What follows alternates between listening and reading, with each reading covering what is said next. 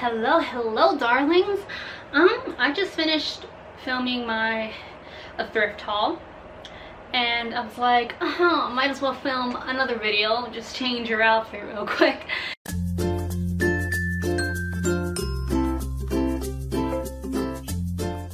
I thought I'd talk about skincare in this video, and specifically how I cleared my acne. Now, I don't have perfect skin. I still get some pimples here and there, but my skin has improved so much. Like, oh my gosh, if you've known me for a long time, dang, it's been a long journey for me. And so I thought I'd share my methods with you. This is about I would say getting rid of acne, not acne scars. I haven't been able to successfully do all that yet, but I have been able to clear my face. I don't really get big pimples, only like once in a while if it's that time of the month or stress or falling asleep with your makeup on, which, to be honest, I've probably only done that like 2 or 3 times in my entire life, because I can't falling asleep with makeup on, I don't think I could really fall asleep with makeup on. I would just know, and my skin is just like bleh. I thought I'd share with you what I did to clear my acne. I might insert an old picture of how bad my acne used to be, if I'm comfortable. And so you can see a very drastic change.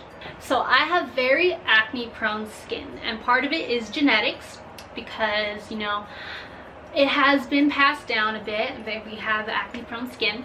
I have tried so many things. I have gone to dermatologists, I've tried like Proactive, so many different kinds of face washes, so many creams, serums.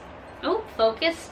I've had prescriptions, topical prescriptions. I've face masks, peels. I've tried so many things. I've invested so much money on just skincare trying to get rid of acne. And I mean, I'm 20 now, and I always just said, you know, it'll just go away when I get older. I wouldn't say I'm too old. I'm only 20. So I do think that if you are a teen, it might work for you. Talk about my skin a little bit. I have combination to oily skin. Rarely does it ever get dry. The only time it would get dry is if I like exfoliate, or I use a certain face wash that's pretty strong, and that would dry up my face. So, but on a regular basis, I have oily skin, to be honest. Like, I go out about in a day. If I'm at school the entire day, I get shiny. This is a very famous skincare routine in the social media, and it is the 10-step Korean skincare routine. That is what I do, with kind of twists on it and stuff like that. It is very extra, but it is very beneficial. The first thing is to cleanse, and you double cleanse. What I mean by double cleanse is cleanse your face twice using different methods. So you would use in my case, an oil cleanser. This is from the Face Shop. This is the Rice Water Bright Light Cleansing Oil.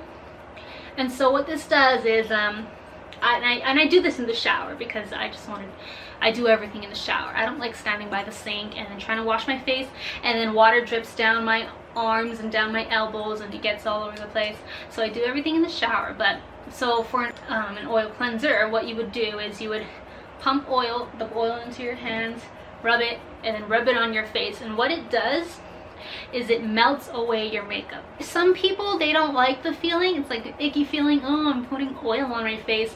You can use instead you could use micellar water or makeup remover wipes. But the good thing about the oil, I think personally, is that it's more gentle.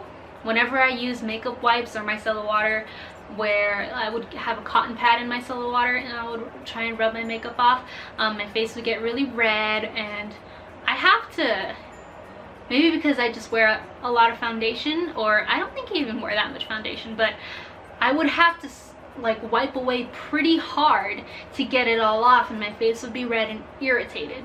So I like that the oil is gentle, and literally when you're rubbing it on your face, you take your hands out and you see all your foundation in liquid form all over your hands.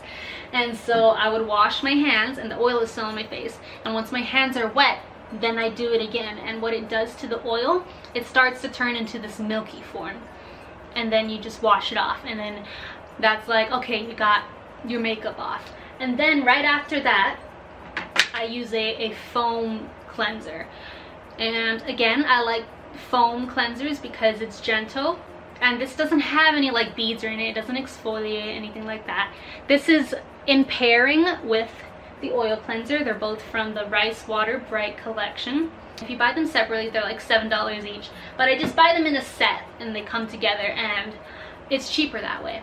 But I do run out of the oil cleanser faster than this, so occasionally I have to buy this separately, and I'm already running out. Like, look at that, just a dime size little squirt. And I would rub it in my hands. I would rub it for a few seconds to the point where it's all foamy and all pretty, it starts to lather pretty thick, and then I would put it on my face. So for cheeks, you would swipe out this way. For the nose, you swipe down. So you just want to, I guess, drag things out. Really, it's like, I think it's like wherever the hairs of your pores faces, like if it faces outwards, that's the direction you want to go, because I guess you want to pull stuff out of the pores. I don't know, don't quote me on that, that's what I think. And then for the forehead, I go up like this, and then the chin, I go down. So that, and that. That's just what I've been doing. After that, step 3 is exfoliate. Now I don't do this every single day, but I do it probably every other day. And I just use the St. Ives, traditional St. Ives. This is Mitchell's, and it's the only one we have in the house. So I was like, okay, and it does the job. This is the apricot scrub, the blemish and blackhead control. Exfoliates to prevent blemishes and cleans pores. And it has salicylic acid acne medication, so it's good for acne prone skin. I really feel like it is definitely scraping off the nasty stuff off my skin. And I think the good thing about that is that it preps your skin for whatever product you're going to put on it next, which leads me to the next thing. So whenever I'm feeling I have enough time and I feel like doing a little bit of a pamper, the next thing I do is this self-heating green tea mask. This is just the Walgreens brand, the Studio 35 Beauty brand. Oh my goodness, this is my holy grail. I think it's super cheap. And so what it is, it's like a gel. I put the gel all over my face, and it's gonna start heating up. It's like not to the point where it's burning, but it heats up, and it's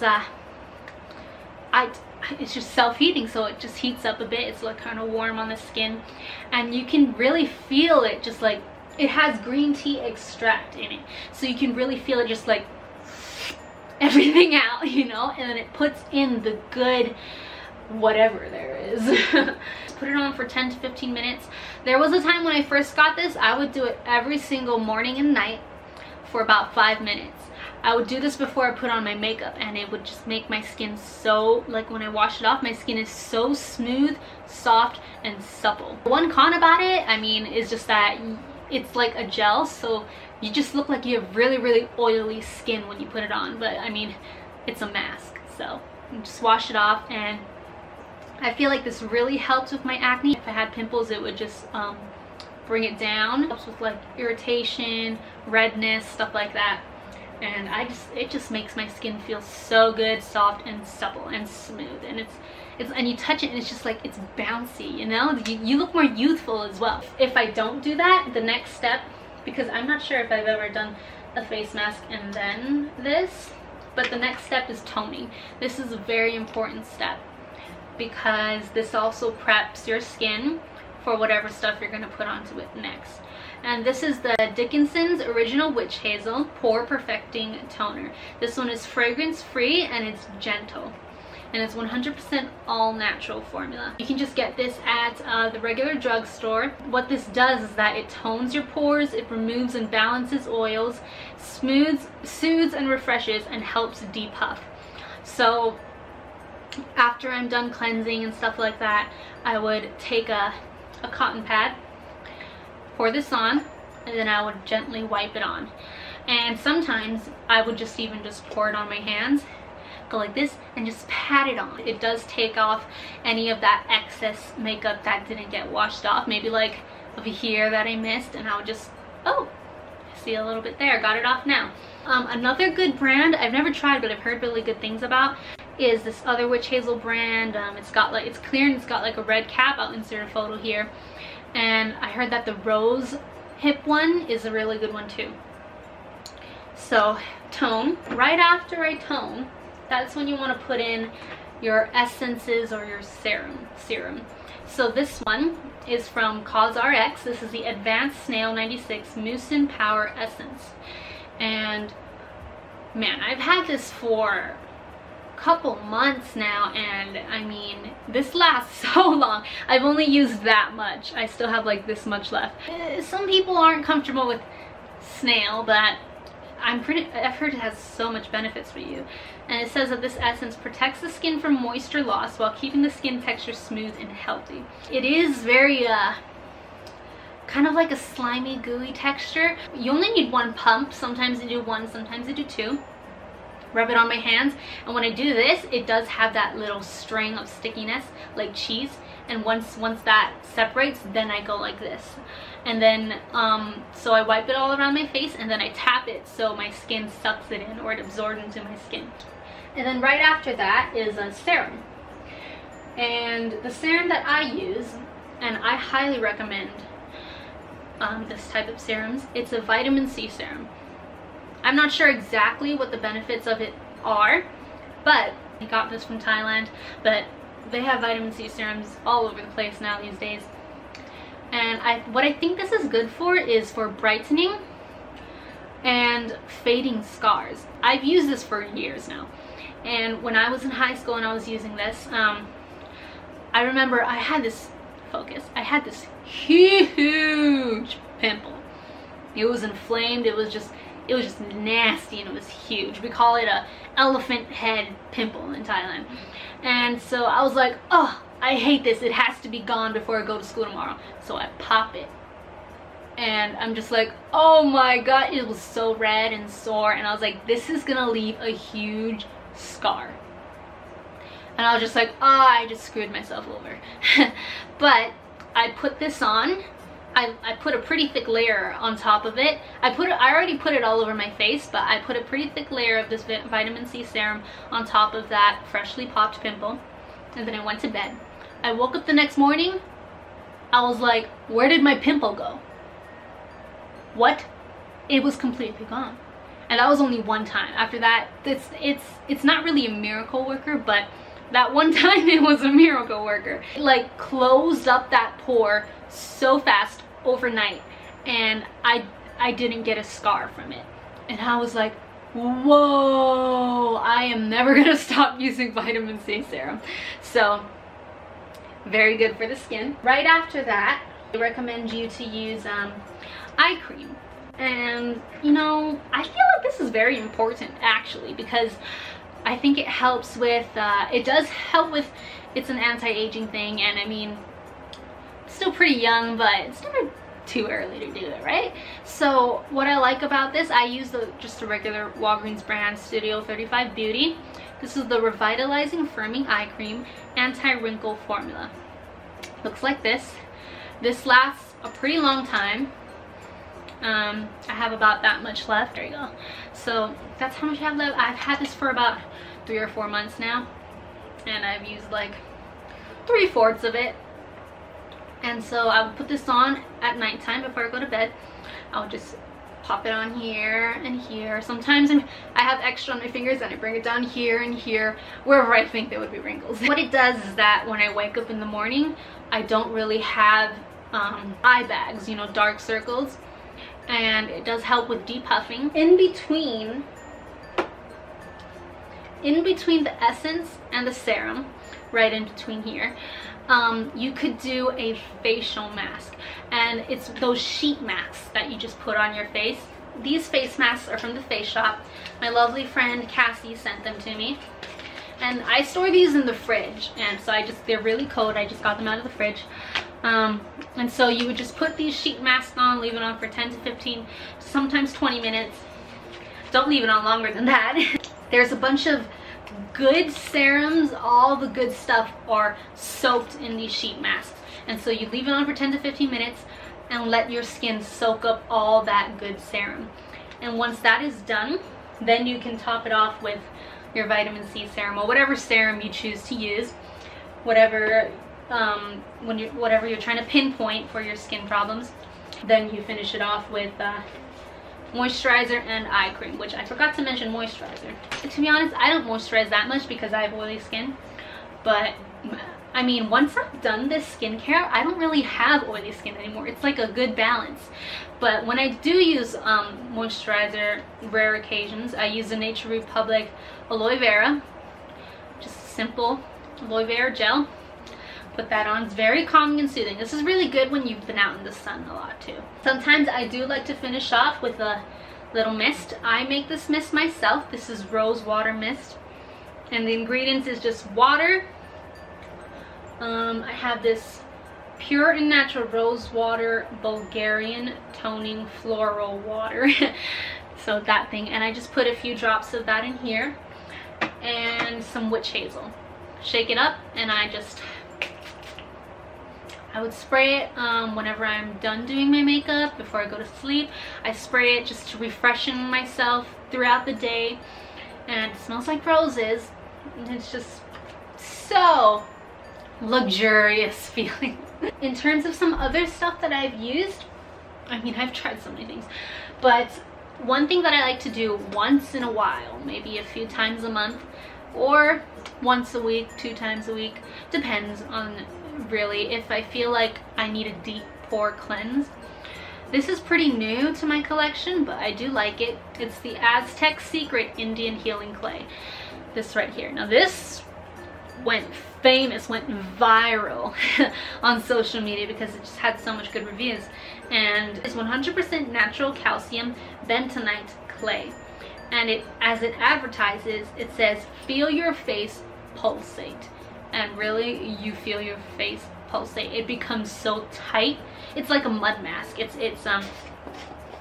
so I don't know if you can see, but that's what it looks like. It's just powder inside, and you mix it with water or apple cider vinegar to the point where the only con about this is that it is so hard to mix for me. It just becomes clumpy, but I do the best that I can, and I put it on my face as a mud mask or a clay mask, and it would harden.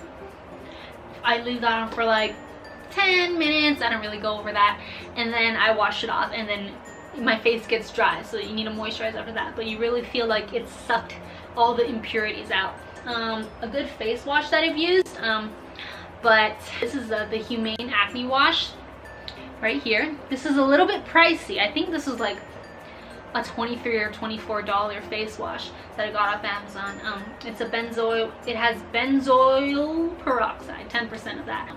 If you do have evident acne on your face, I think this is pretty good, but because I don't really have any acne at the moment, I don't really go for this. But if I do have an acne, then I'll use this, but I wouldn't use it every day because it is kind of harsh, because it does have benzoyl peroxide in it. I do have a pimple popping kit. You know what, I used it twice, never used it again because I just don't know how. But I mean, if you know how, this is a pretty good kit. Oops, it comes with like everything. I don't know what is for what, but I do know that one of the pokey thing is for stabbing yourself. And another type of cleanser that you could use is a cleansing balm. Now I don't use this every single day, but this is from the Botanics collection. That's the brand, and this is the 97% organic hot cloth cleansing balm with rose hip in it. And so it's very organic, very herby. Sorry, you can see like my finger swatches there. And I do this when I've already taken off my makeup. I will just scoop some up, put it on my face, rub it, give my face a good massage, and when I'm done, I would take a cloth. It says to use a hot cloth. I like to use a cold cloth, but a hot cloth is good too. Put it under hot water or cold water, and I would just wipe it off. And it just feels so soothing to the skin, and it leaves your skin very smooth and very I don't want to say greasy, but it does leave a bit of a residue, but it's like a good kind of residue. So that is what I do.